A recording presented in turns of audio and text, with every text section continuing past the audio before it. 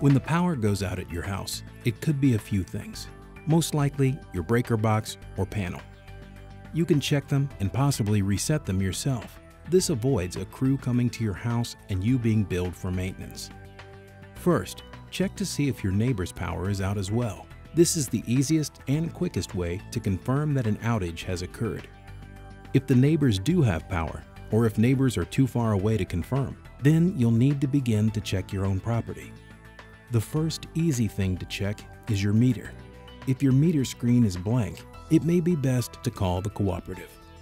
If your meter still has information on it, then proceed to check your breakers. Before you try to reset any breakers, do not operate breakers if you see any exposed wiring in the breaker panel. Do not operate breakers while standing in water. Do not use tools to access or operate breakers. You should be able to access them and operate them by hand. And always have a flashlight handy when going to check your breakers. This is a panel inside the house. Most of the time you can find them in a garage, utility room, basement, or maybe even a closet in an older home. As you can see, there are the sub-feeds. These are the smaller breakers that feed washers, dryers, ovens, and other rooms. If one was to trip off, you would take it, put it all the way into the off position, and then back on. That may help you out as far as bringing your power back on in a certain room, or if you have certain outlets out. In older homes, there are many fuses that could have blown as well. These homes have not upgraded to a breaker panel. Fuses are more difficult to check than a breaker. Since most people do not know how to ohm out a fuse, when your house has a blown fuse, please contact a licensed electrician.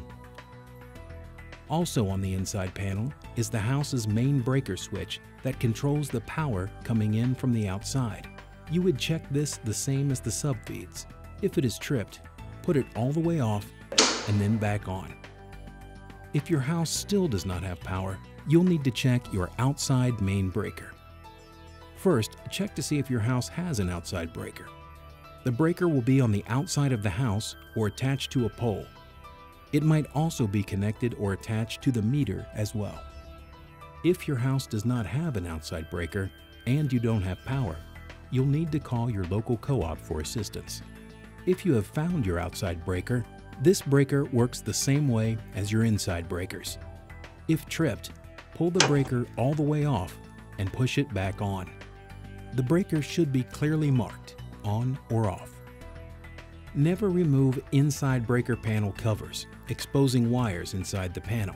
Removing covers can cause electrocution, even when the main breaker is turned off.